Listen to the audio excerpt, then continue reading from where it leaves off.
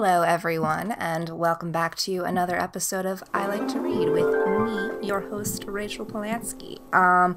We're deep in the throes of quarantine. I think it's been like almost a year, which is freaking crazy, and like I never want to go back to the real world again. Like I don't want people to be dying and like at risk. You know, I had COVID myself, but I was like about to just put on makeup for this podcast, and then Jason was like, "No, you don't need to," and I was like, "You're right, because who fucking cares?" I mean, I pretty much only wear makeup now for this podcast, or like on the off chance that I'm going out and doing something of note, which has not really happened. Plus, not that many people are even going to watch this, so who cares? And then I was even like going to put on like a nicer top and whatever, and I was also just like, who cares? We're here for books. This is not a makeup tutorial channel. If you want to see my makeup favorites, comment below. Just kidding. It's going to be like, we got weird vibes today. It's a Sunday. It's like 2:30, 2:45. Sundays I pretty much just live for 90 Day Fiancé, which is on at 5 p.m. PST. Everything else is usually pretty non-substantial. We're going to go to Target and do like a couple quick errands. But, you know, that's not important. My hair is also wet because I just took a shower and you don't care. What else is new? I mean, the country is falling apart again. Surprise. This is not a political podcast by any means. I don't know. What do you guys want to see more of? I am slowly starting to like amass a little bit more of a following. So if you're new here, hi.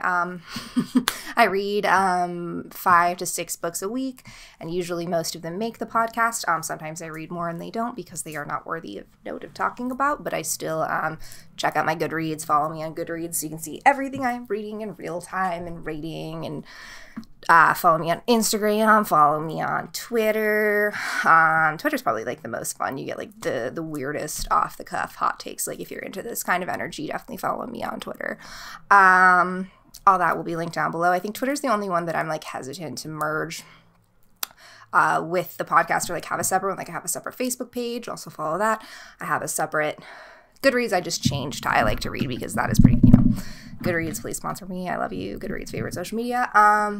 And I have a separate Instagram and Twitter. I'm like, that just feels like too much. Like I'm just going to, you know, hashtag I Like to Read, but we don't need to like freaking have a whole separate thing because like I said, that one's pretty much the most just like random off the cuff. Anyways, so what are we here to talk about?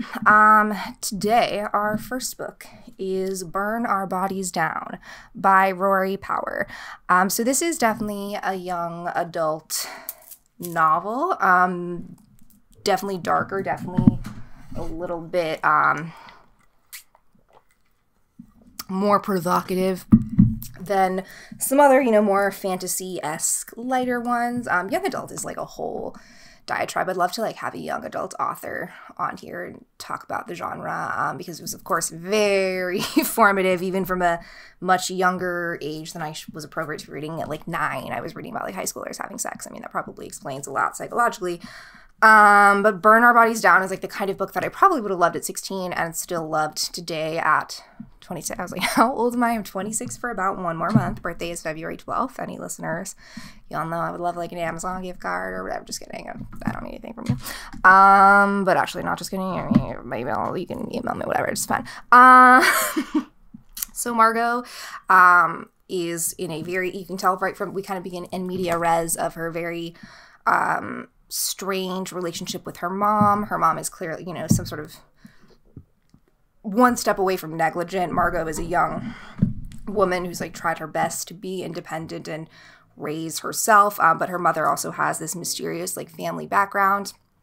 And at one point, Margot kind of is just like, you know what, I've had enough with just me and my mom. Like this is, I don't even know how, I mean, my parents were divorced, but equally involved in my life. And so if I just had to deal with like one of them full time and didn't even have any siblings or anything to detract from that, which I do. Hey, Emily, if you're listening, that would be hard and that would be a lot. So naturally, I mean, she gets fed up. She wants more family. So she goes in search of her grandmother, and who lives on this historic farm in a like at a southern town.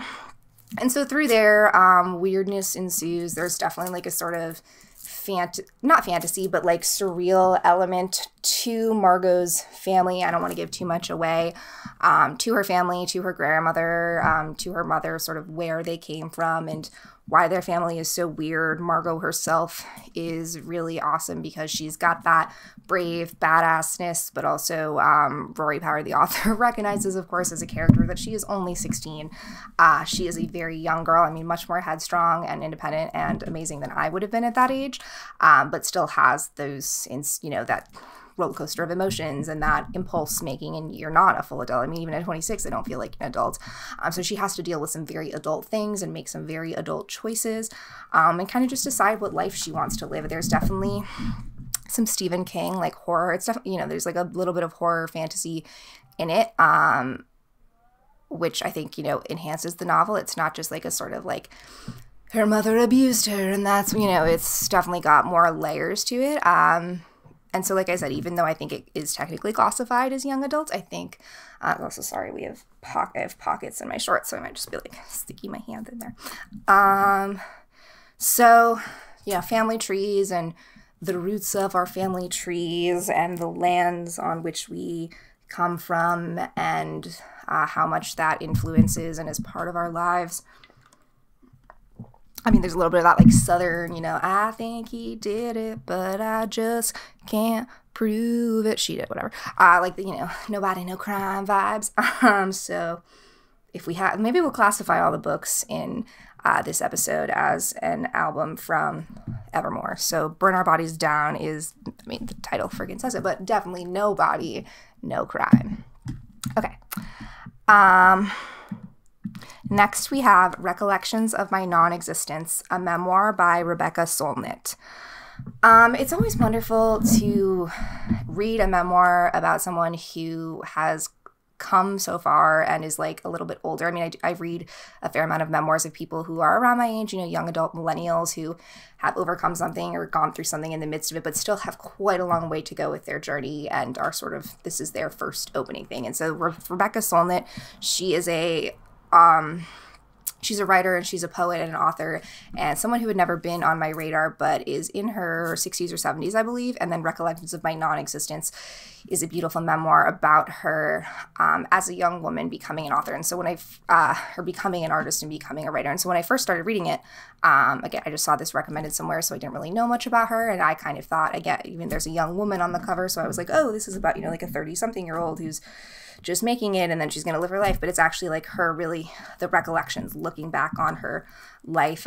She grew up as a young woman in San Francisco during the AIDS crisis and during the 70s and the 80s. So that's like a fascinating cultural background that she really delves into and immerses herself into, that comes alive on the page. There's also, she just talks a lot about the being, the essence of being a woman and the violence, whether overt or sort of more subtle, that is impacted on women, especially, not that it's not continuing now, of course, but as a defenseless, younger woman living alone in San Francisco in a city. What does it mean to be a person? What does it mean? Also, she was surrounded by a lot of different gay men because she lived near the Castro district. So she definitely explores a little bit about like gender versus sex, versus like, biological sex. And how all these people like taught her how to write. And so it's, sort of an autobiography, but in a memoir sense. And in a, that's kind of at what point is an autobiography a memoir? But I guess a memoir is more about like a specific period. An autobiography typically would span like one's entire life or like up to that point. But it feels very, recollections, and she's remembering these things and reminiscing on them. And of course, they're tinted by her memory and the way she remembers them. So it's colored a little bit, with whatever's happened in the past 40 years to bring her to that memory. But it's really just beautiful and poetic, even though it's written in prose and written as a memoir novel. I always say everything, memoir book, not novels mean fiction. Not everything is a novel. I'm just so used to saying that. Because I think faster than I speak, or I speak faster than I think. So Recollections of My Non-Existence, I think if we had to compare that to a song on Evermore, first, I should like pull up the Evermore songs because I know most of them. I literally was just listening to it, but to like get the titles down just so I can make sure I don't forget it. maybe like Marjorie or Dorothea, just because Rebecca is an older woman who's sort of passing down her advice, and I don't even know, say, a more seasoned woman who's passing down her advice and passing down her experience as a younger woman, and continuing to live her life and do that. So, and inspiring, me and hopefully lots of other women and just people who are reading her work. So we'll go with Marjorie or Dorothea. And then next we have In an Instant by Suzanne Redfern. And before I talk about this one is on Kindle Unlimited right now at the time of recording and release. So you can actually get it either for free if you're a member of Kindle Unlimited, or I think you can get it for like $5 on Kindle. So definitely a more affordable one if finances are ever a deterrent to reading a book, although they never should be, because you should explore your local library, whether online or in person.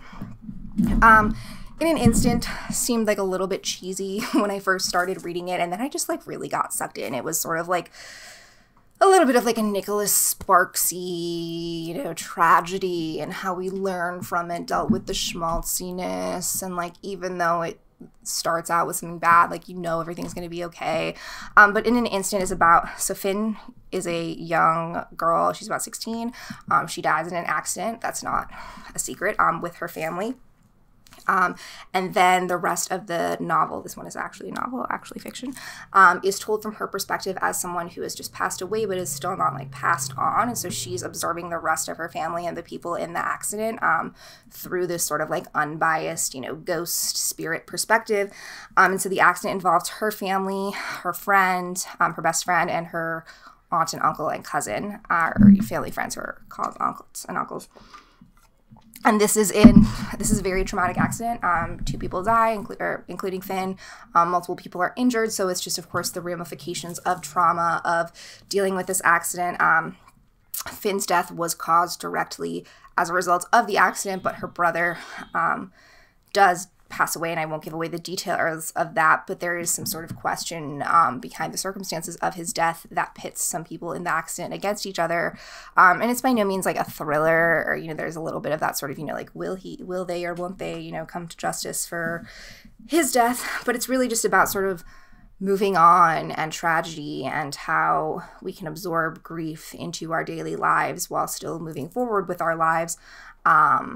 I definitely believe in some sort of, higher power, or, heaven, and some sort of, we don't know what happens when you die. I believe that something happens. I definitely believe in this fact that there are like spirits and other presences around. Do I believe in like, ghosts? I don't know, but I think there are a lot of things that can't really be explained. And so maybe there's some weird sort of scientific phenomenon, but I think it's kind of fun to believe in ghosts a little bit.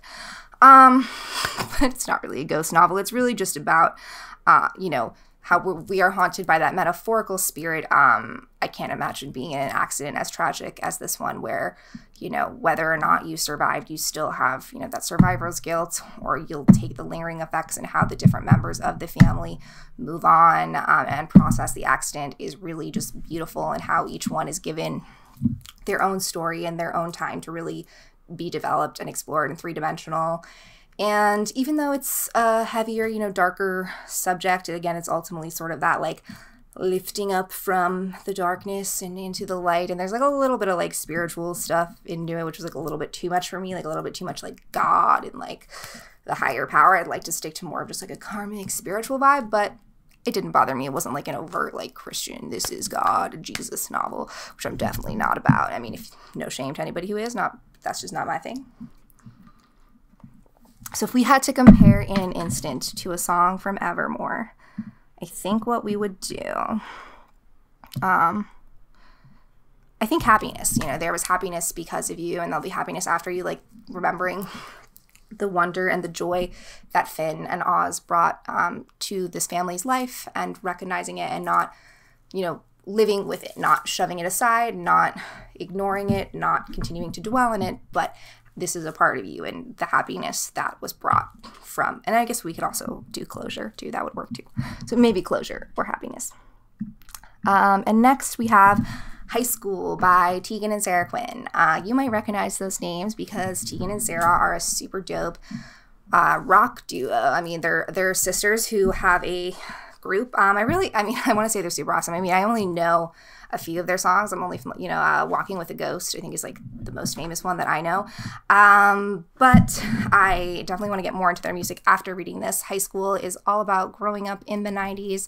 It's their memoir. It's their story about how as really young, like 14, 15-year-old girls, they freaking started their own groups, started writing their own songs, made a name and a scene for themselves in the Canada music scene. And then through that, like came to the US and grew and became super big. And it's filled with just like the grungy young teenagers in the 90s. Like I was born right in the 90s, so I sort of like nostalgicize this fantasy for myself since I was only like a young kid then. I wasn't really like a teenager, but to like see Kurt Cobain and see Nirvana and Pearl Jam and all these like cool groups that are kind of like, defying the norms and like creating their own sound that's a little more punk, but like a little more rock. It's just very formative for them, not only in terms of their music career, but also in terms of discovering their sexuality. Both of them are out lesbians, but both of them came to their own realizations of that in vastly different ways, although both at a young age in high school. It's written in dual perspectives with Tegan and with Sarah, so you really get to know them, even though they're identical twins, like as very distinct individual people. And it's fascinating because, they go through a lot of the same experiences, and to see those experiences through the eyes of the other people. So you get to see like both accounts of what happened, and just, the origin of a wonderful female-based rock group that is still around today. So I think this book came out about a year ago. No, it's 2021. It came out in September 2019, so it's been over a year. But if you're into rock and roll, memoirs, girl group, just any kind of group, like band origins, but also just coming of age, high school novels. I mean, it's a coming of age novel that's great regardless. And then the fact that they became a super successful band and how they navigated that and did all that really like on their own with pretty, no real distinct advantages financially or connections or anything, just sheer talent. So High School, I think we definitely have to compare to, I say definitely, like I know what the answer is. I think this is like a hard one. Maybe like Willow, because they're definitely like, witchy, not witchy, but like they got their, I come back stronger than a 90s trend. That's why, because they're a 90s trend, but they're stronger than that and they're still going strong. So we're going to compare High School to Willow. Well, this was a weird last minute decision, right? But maybe we should do this for other. Let me know if you like this weird, like comparing the books to albums from a song or movies, or we could do something weird. And the last book that we have, last but not least, is The Appointment by Katarina Volkmer. This is definitely, I think it could be classified a novella. Again, maybe it's like 100 pages is the limit, but it's about 144 pages, so it's very easy to read. It is told literally as a stream of consciousness monologue from a young woman, or middle-aged woman, I guess. I keep saying everyone's a young woman, and that could really be anything. Speaking of young woman, Promising Young Woman, fantastic, fantastic film, is out on VOD at the time of this releasing. Maybe I'll talk about it more in the next episode because we're almost done with this last book and I gotta go to Target, but Promising Young Woman, fantastic. So it's about more struggles of sexuality and identity. The young woman in this, the middle-aged woman so it's all just about her. She's in an appointment with her therapist, Dr. Seligman. And she was born in Germany. She's then lived in London. And she's just kind of feels like she's got a lot of weird, like Hitler, Nazi-centered fantasies. She's got, overbearing mothers and the death of her grandfather, which led to a windfall inheritance. So she's got like a lot of things, catalysts happening in her life. But the biggest thing that she wants to explore is her notion of gender and her notion of sexuality. And I don't think she really necessarily identifies as like a trans woman, but sort of what it means to be a woman and what it means to be a man and how we can switch between those identities. It's a very like visceral, cerebral book, so it's definitely not for everybody. But if you're into exploring a train of mind, the train of mind or train of thought and the mind of one specific character who is extremely well developed, and we get to see the world through their eyes. If you're into sort of that more like theatrical play format, because while it is, you know, a monologue format, it's still 144 pages. Like, there's no way you're going to want to go see anybody just, like, read that on stage. It's an audiobook, basically. But as Goodreads says, The Appointment is an audacious debut novel, so I guess full novel, by an explosive new international literary voice, challenging all of our notions of what is fluid and what is fixed, and the myriad ways we seek to make peace with others and ourselves in the 21st century. And that, my friends, is The Appointment. Oh, we have to compare it to a song from Evermore. I lost the tab. Terrible, terrible, terrible. I think